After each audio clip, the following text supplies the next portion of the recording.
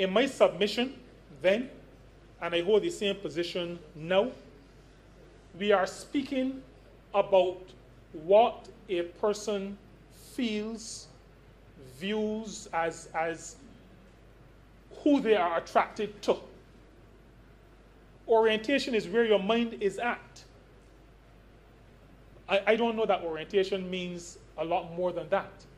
And so where a person's mind is at, within the context that we use it, it is either attracted to the opposite sex, that is where I am at, or it could be somebody who is attracted to the same sex. And so as a society develops, persons feel more comfortable using certain terms. The term minor attracted people, or MAPS, should be used to describe people who are attracted to children. It's less stigmatizing than other terms like pedophile. A lot of people, when they hear the term pedophile, they automatically assume that it means a sex offender. And that isn't true, and it leads to a lot of misconceptions about attractions toward minors. Do you get it yet? Do you see what they're trying to do? He argues or has posited that God is sovereign. I take no issue with that. He argues and he has posited that God is supreme. Again, Mr. Speaker, sir, I think that no issue can be taken with that. He argues that God is the deity to whom we show devotion. And again, Mr. Speaker, sir, I grew up as a child here in Barbados, went to Sunday school, did all the other things that the Leader of the Opposition did, except perhaps not going to the clergy. And, sir, I can take no issue with that. There is no expression of a sense of duty. There's no expression of a sense of devotion. There's no expression of a sense of dependence upon He who is supreme and sovereign. And therefore, this phrasing is very diluted. It is very watered down. It departs significantly and tragically so from that which appeared in the charter attaching to the 1966 Constitution. All of the major religions in Barbados, Mr. Speaker, acknowledge a God, a supreme being, a sovereign being, to whom devotion is due, to whom duty is served, and who gives us a sense of discipline and value. It is not something, sir, that is an unpardonable, an atrocity. People fall in love with who they feel an affinity for. The Honourable Member for St. Peter made the point. And the former President of the United States, Mr. Barack Obama, argued it quite coherently.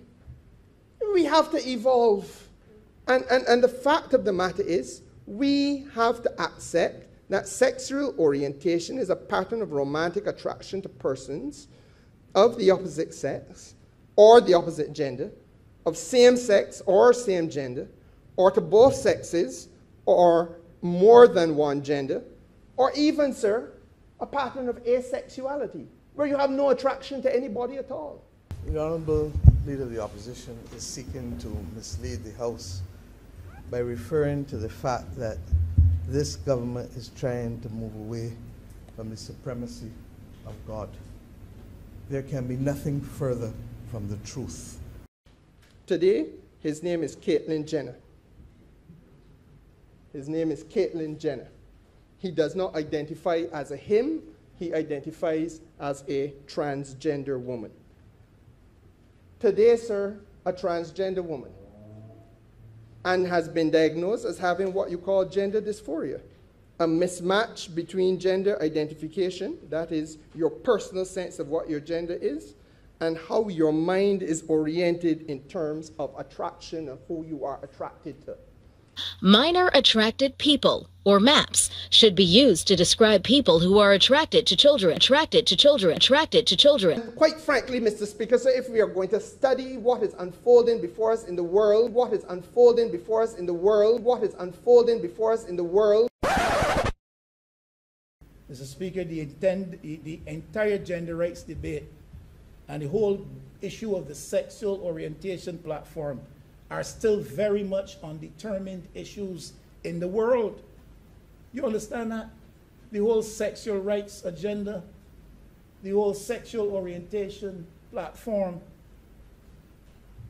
this whole business of sexual orientation, these are very much undetermined issues in the world right now as we speak, and we want to capture them resolutely in a document that constitutes a charter. The rest of the world has not decided on these things. These things are still changing every day. There's public debate about these things all over the world. Developed countries and developing, but in Barbados, we who like to be leaders, who aspire to be leaders in everything, we want to lead the world in resolutely deciding on what these terms mean and capturing them in a document. That's what we're doing, Mr. Speaker. The rest of the world is confused about it, but we seem to be absolutely clear in our minds what these things mean. And so we're capturing them in a document that we will pass in this House. How can we settle on them in a charter? Terms that we're borrowing from the world when the world has not decided what these terms in fact mean. There is a non-binary gender concept where you are neither comfortable, you're comfortable neither with either being the male or being the female. God is sovereign.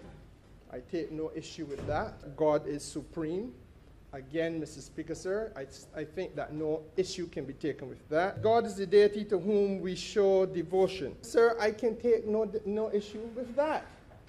The fact that the Honourable Leader of the Opposition wants to ascribe to me improper conduct by suggesting that even though I say that this is not a legal document, that it will find itself in the presence and included in the highest legal document, the Constitution, is an offense to my integrity that I really, really, really find it hard to accept and want you to repudiate. Because we have maintained that this is, one, not the preamble to the Constitution, two, this is not a legal document that creates justiciable rights, and three, if it is the will of the Leader of the Opposition to change the language from creative, tell us what he wants. Justice Saunders says that the law and society are dynamic. If one part of the Constitution appears to collide with an individual's fundamental right, example, the freedom of expression, then in interpreting the Constitution, the court should place a premium on affording the citizen, the individual citizen, his or her enjoyment of that fundamental right. Justice Witt and Justice Barrow both held that the law that discriminated against transgender and gender non-conforming persons and sought to criminalize their expression of their gender and their gender identity should not continue to stand. And Mr. Speaker, sir, that Court of Justice ruling, whether we like it or not, will bind Barbados. Whether we like it or not, so not will bind, has bound Barbados. The bulk of the people, sir, have not even read and are not even aware of what is in here. Not that they didn't have a chance,